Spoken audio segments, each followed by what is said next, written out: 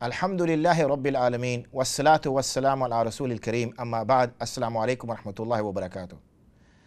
I'm glad you could join me again for our second episode on Sira Khatam Al Nabiyyin, in which we are hopefully over the weeks and months ahead, we will be able to, inshallah, put in front of you, present to you the story, the biography of the final Prophet Muhammad sallallahu alaihi wasallam.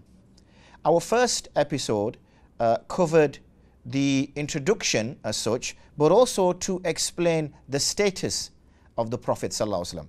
But there was particular attention given to why should we get to know the Prophet of Allah? Why should we get to eventually love the Prophet of Allah? And I hope that in that particular episode, was able to present to you, to put forward to you a case and an argument for the reason why us as Muslims must accept and love the Prophet sallallahu alaihi wasallam. Today we're going to explore the motivation behind why we should get to know the Prophet of Allah sallallahu alaihi wasallam and eventually increase our affection towards him until eventually that affection reaches to love. And so this is the motivation behind it. I'm hopeful, I'm optimistic rather, that last week or last episode, the motivation was there, but this will further add to that. Allah subhanahu wa ta'ala says in the Quran, وَأَنزَلَ اللَّهُ عَلَيْكَ الْكِتَابَ وَالْحِكْمَةَ وَعَلَّمَكَ مَا لَمْ تَكُنْ تَعْلَمْ وَكَانَ فَضْلُ اللَّهِ عَلَيْكَ عَزِيمًا. Here Allah subhanahu wa ta'ala is mentioning, this ayat is in Surah Nisa.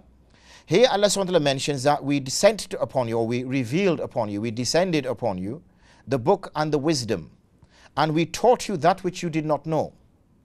But also, and the point that the emphasis that I want to make is on this part is وَكَانَ فَضْلُ اللَّهِ عَلَيْكَ عَزِيمًا, that the bounty and favor upon you from Allah subhanahu wa ta'ala is great, azima.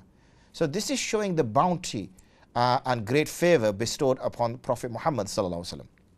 Similarly, we find at the beginning of the third para in Surah Al-Baqarah, تِلْكَ الرُّسُلُ فَضَّلْنَا بَعْضَهُمْ عَلَى بَعْضٍ مِنْهُمْ مَنْ كَلَّمَ اللَّهُ وَرَفَعَ بَعْضَهُمْ دَرَجَاتٍ. That these are the messengers, Rusul, who فَضَّلْنَا بَعْضَهُمْ عَلَى بَعْضٍ, that we gave some more bounty and more favor than others. عَلَى بَعْضٍ minhum, they are from amongst them, those whom Allah subhanahu wa ta'ala spoke to, كَلَّمَ اللَّهُ. And there are others, رَفَعَ بَعْضَهُمْ دَرَجَاتٍ, in which their ranks and statuses were increased. So from this we can understand, one, which that Allah subhanahu wa ta'ala has bestowed great bounty upon Prophet Muhammad sallallahu alaihi wasallam. And the second thing we can understand is that amongst that great bounty is that he's also being given extra, a multiplicity, an increase of that darajat upon Prophet Muhammad sallallahu alaihi wasallam in particular. We're going to now explore the numerous episodes, the numerous situations, the numerous instances in which we see this great rank of the Prophet sallallahu alaihi wasallam. And we start with the Prophet of Allah sallallahu alaihi wasallam statement himself when he said, "Ana Sayyidu Walid Adam, wala fakhr." I am the leader, and Sayyid is also used for master. I am the master of all humans, and I do not say that in boast. I'm not saying that in arrogance in any way, shape, or form. So we can see that when the Prophet of Allah sallallahu alaihi wasallam is speaking, he's talking firstly about his characteristics which gives him this status. And this status is am. He doesn't specifically link it to the world, and nor does he specifically link it towards the hereafter. He says it quite generally. So what gives a person a great status in the world? Now, many of us may say, or some of us may say, having a lot of money, having power, having authority, that's status. But in reality, it's not. It's a mirror reflection. It's a mirage. It's not a reality. It seems to the possessor of it that that's what he, or the one who doesn't possess it, that's what I need to possess. But once he does possess it, eventually he does not feel that satisfaction that he thought he would achieve by it. No, what's being described here is good character, great character, individual who professes and possesses and manifests great characteristics towards others, and also even in his own private company. And this is not just a public display of behavior or characteristics, but this is also in private with his wives, with his associates, with his friends, with his children. He continued to show this great character. So that's one. And then in the hereafter, the reward a person gets because of this great character. It's a darajat that he gets. So this fadl, which Rasulullah sallallahu alaihi wasallam was given in the dunya, is based on his manaqib and his sifat. And the one which is in his akhirat is his maratib and darajat. And we can see that. So this is a great status that we can recognize. Another one which ties on to this one is Rasulullah sallallahu alaihi wasallam said, وَبِيَدِي لَوَاءُ الْحَمْدِ, I have within my hand, in my possession, the banner of praise on the Day of Judgment. And I have no arrogance, so I don't say that out of arrogance. Now, the banner itself, now when we refer to a banner, this is in days gone by, when people would go into war, what you'd find is the great honor would be bestowed upon one person to carry the banner, the flag, for the soldiers, for the army. We see a similar example now when the Olympics are taking place. And when the Olympics are taking place, one of the athletes will carry the flag of the nation that he's from, or she is from. And this is a great honor for that individual to be able to represent, but not only represent, to lead their country onto the particular stadium. Now, days gone by, as I said, this is what would happen in war. Rasulullah sallallahu alaihi wasallam is saying that on the day of resurrection, that I will be the only person who will possess this banner. That's not just over all other humans, but that's over all other Anbiya as well. So it's a massive status and a massive rank. Furthermore, he mentions that Adam faman dunahu tahta liwa'u yawm al-qiyamah. Adam alayhi salatu wassalam and all those who come after and other than him or lesser than him will also be under my banner on this great day. Now, why was Adam alayhi salatu wassalam particularly picked out? Well, he is considered as Abul Hasan, the father of all humans. And if he's the father of all humans, then irrespective of the status of the child, the father is always given respect. So, for instance, even if one person is a great scholar, or he's a very pious person, or he's a very honorable person, he will always show respect towards his father. He will not disrespect his father. He will allow his father to go through the doorway first. He will allow his father to take his seat first. So this is showing respect towards one's elder. And that's to recognize the status of this individual. Now, you can't get a greater father than Adam alayhi salatu wasalam, because he is the father of fathers. He fathered every single human indirectly. But yet still the Prophet of Allah sallallahu alaihi wasallam is saying that I will carry this banner even above Adam alayhi salatu wasalam. The next point we can raise here is that he is the only prophet for whom Allah subhanahu wa ta'ala has غَفَرَ لَهُ مَا تَقَدَّمَ مِنْ ذَنْبِهِ وَمَا تَأَخَّرَ, that is forgiven for him any past errors and any future errors. Now, obviously our belief is that Anbiya are ma'soom, they are sinless. They don't commit sins, but they have errors of judgments, for instance, and we'll see some examples of them where they're considered as making mistakes. And these mistakes can happen. However, the Prophet ﷺ has been told by Allah subhanahu wa ta'ala that his past errors of judgment and also his future errors, those which haven't even taken place yet, have also been forgiven for him. We do not have any record of any other prophet being given that particular status. And in fact, we see this further played out on the Day of Judgment when people are rushing around looking for one Nabi or another Nabi in order to ask for intercession. And every Nabi is saying, Nafsi, Nafsi. So, for example, Adam alayhi salatu wasalam will say, look, I made a mistake. I made an error of judgment. I ate from the tree when I was told not to do so. Nuh alayhi salatu wasalam will say that I asked my Rabb with respect to when my son was drowning, when the floods came, and I asked him that, Ya Allah, you promised me that my family would be safe, and my son is from my family. So I questioned, or I asked Allah subhanahu wa ta'ala without necessarily having the knowledge or being putting that question appropriately. Ibrahim alayhi where he used kind of evasion tactics 3 times. Once when he was informed by his relatives and his people that there was a festival taking place, and he was invited across to this festival to celebrate with them, and he didn't want to go because it was a religious festival, a polytheistic religious festival, and this wouldn't have been appropriate for a Nabi. So he said, I'm ill.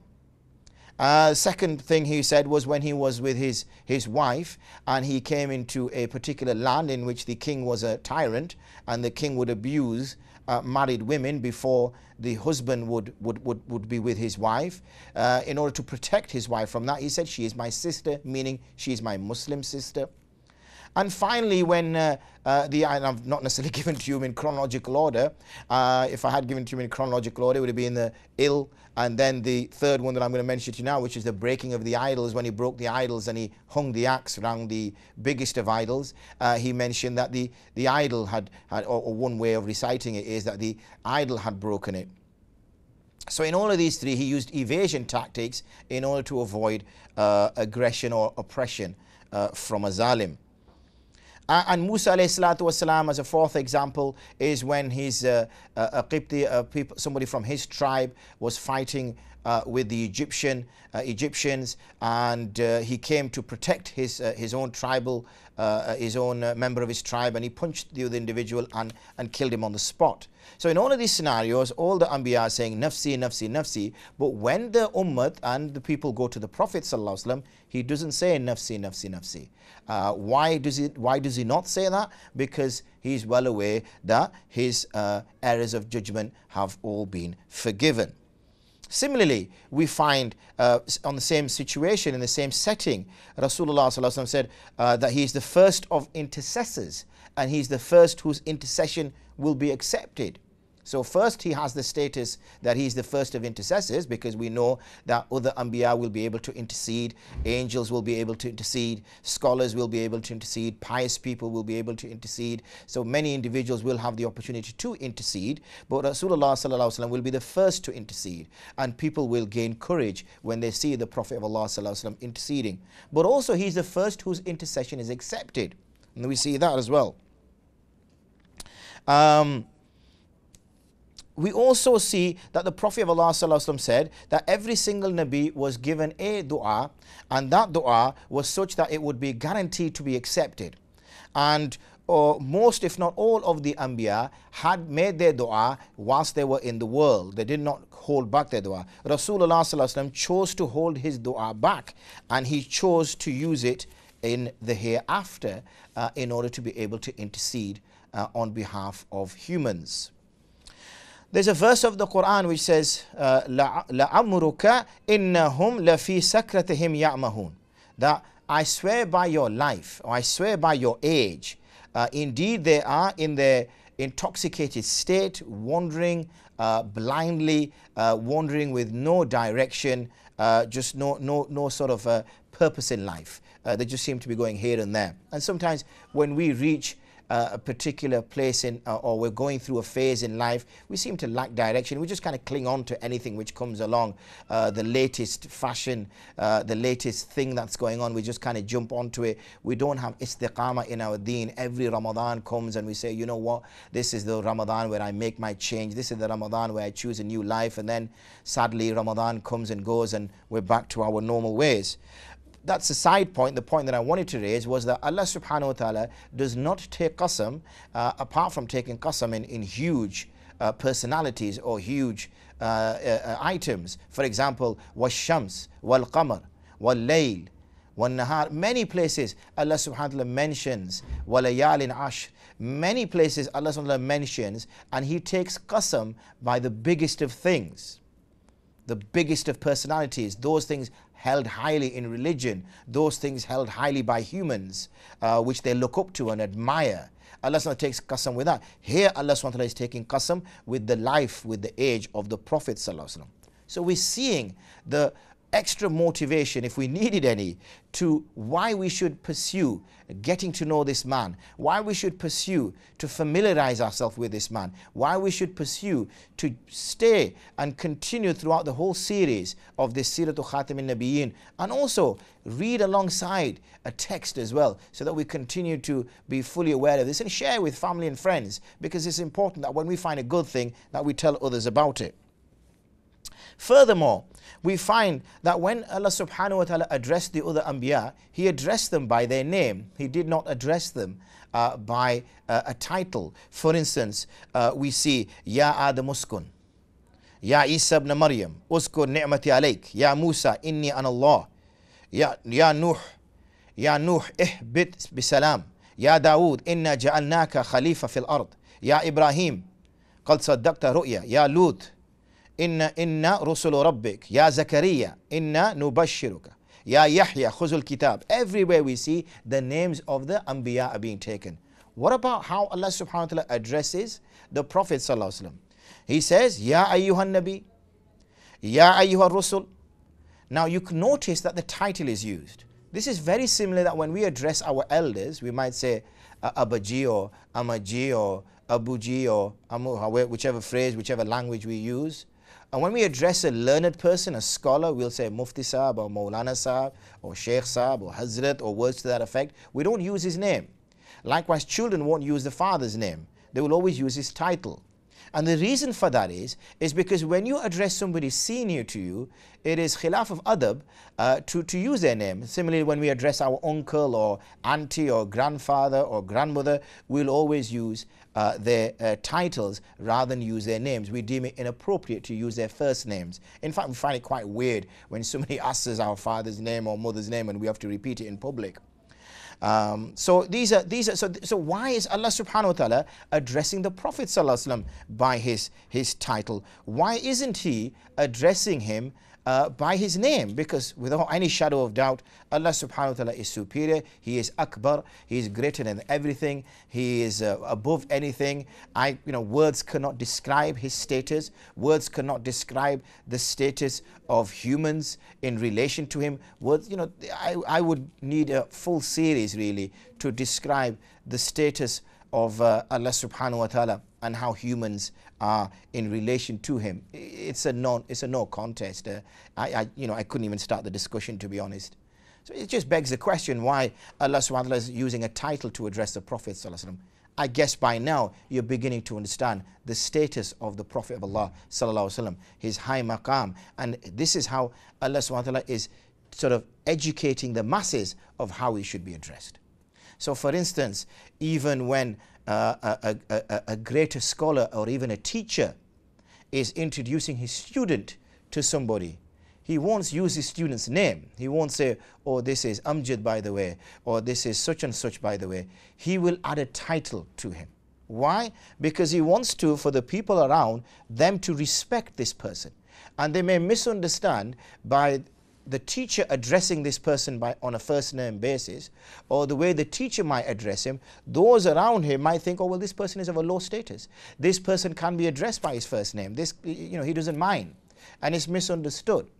So in order not to, another example is the way a husband might speak to his wife and the way a wife might speak to her husband. They won't address each other in the same way in front of their children. Why? Because they don't want to put into the mind of the children or into the hearts of the children that, like I have, as we say, kolagap, like I have open chat, like I can talk freely in front of your mother, and like your mother can talk freely to me. In your case, obviously that's not the point. And that's another point I want to sort of further elaborate on, is that when we tell our children, we don't say, go call, my wife. We don't say, go call and we use her name. We'll always say, go call your mother. Why do we say that? Because they're children and they need to understand the status of their mother. And also it is adab to address this person through their relationship with them, not through the individual's relationship. So this further expounds and details this position, why Allah subhanahu wa ta'ala addresses the Prophet sallallahu alaihi wasallam by saying Ya ayyuhan nabi and Ya ayyuhan rasul, without necessarily addressing him by Ya Muhammad. Whereas all the other Anbiya, he feels free to address them in that way. So we can see, why is this? Because obviously we've already seen in one of the few points that I made at the beginning of today's episode that he is Sayyid, he is the master, he is the leader, Sayyidul Anbiya. He's being given this high status and high maqam, not just in the hereafter, but also in the world, because he was addressed in the world. So this is a very high status that he possesses, and he obviously is being addressed by Allah subhanahu wa ta'ala in this way. Miracles. We have many stories of miracles, about certain miracles which Isa alayhi salatu wasalam performed, certain miracles which Musa alayhi salatu wasalam performed, Ibrahim alayhi salatu wasalam, Dawood alayhi salatu wasalam, and to be honest, I could list them, Yaqub alayhi salatu wasalam, Sulaiman alayhi salatu wasalam. I could list all the Anbiya, and not a single Nabi has gone past that did not perform miracles. And their miracles they performed in front of their people were for a purpose, and that purpose was obviously to draw them towards Islam.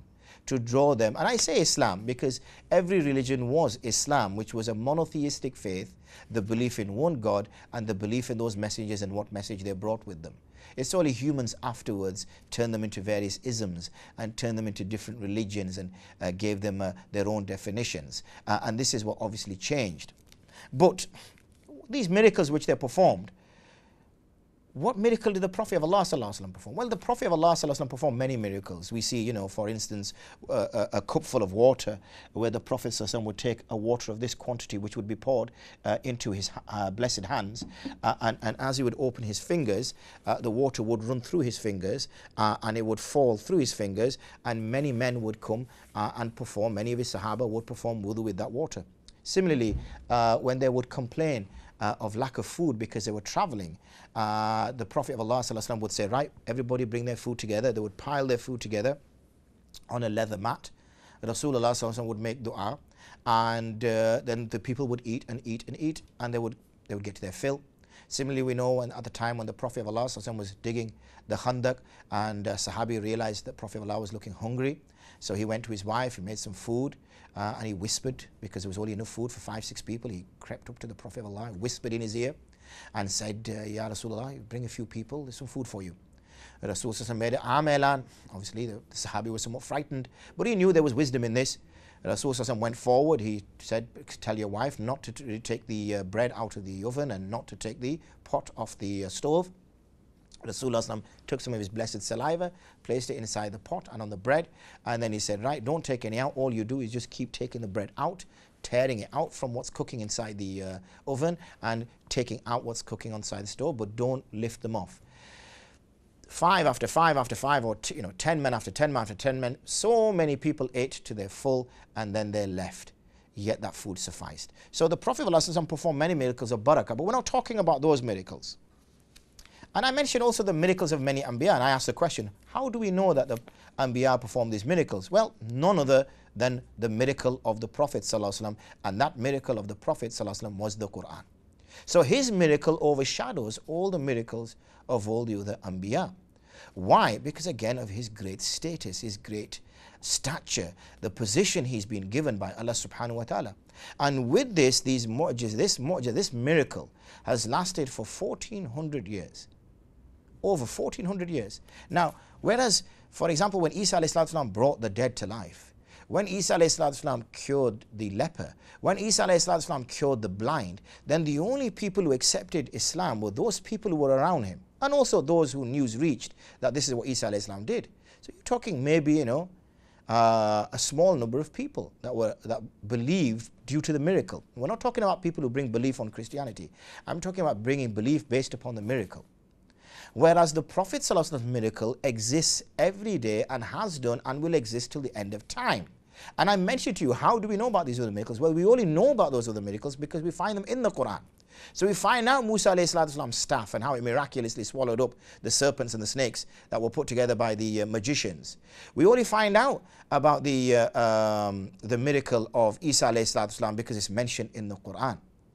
how he took some mud and shaped it into the form of a bird and then blew onto it bi'idhnillah, and as it flew off, it became a bird until it was out of sight and collapsed. We know of the miracle of Ibrahim alayhi salatu wasalam when he took four different types of birds, were told to remove their heads and cut their meat up, and he kept the heads separate, mixed all the meat up, put it on four separate hills, stood in the middle with the heads in his hand, and basically the meat flew up above each hilltop, sort of whizzed across until each bird was perfectly formed, and then they flew headless and took their heads out of the hand of Ibrahim alayhi salatu wasalam.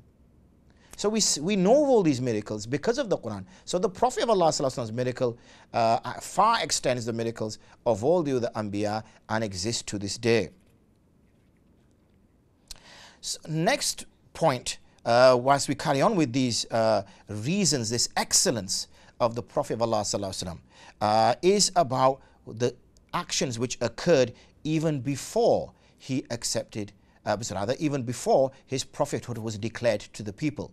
But to find out about that, and to find out about the many other reasons why the great nature of the Prophet ﷺ needs to be understood, and why we need to take studying the Sira of the Prophet ﷺ serious rather than series, is to join me next week or next episode, inshallah, where we will further carry on and explain the great status of the Prophet of Allah sallallahu alaihi wasallam. I hope you can join me again. Wa akhiru da'wana and alhamdulillahi rabbil alameen. Assalamu alaikum wa rahmatullahi wa barakatuh.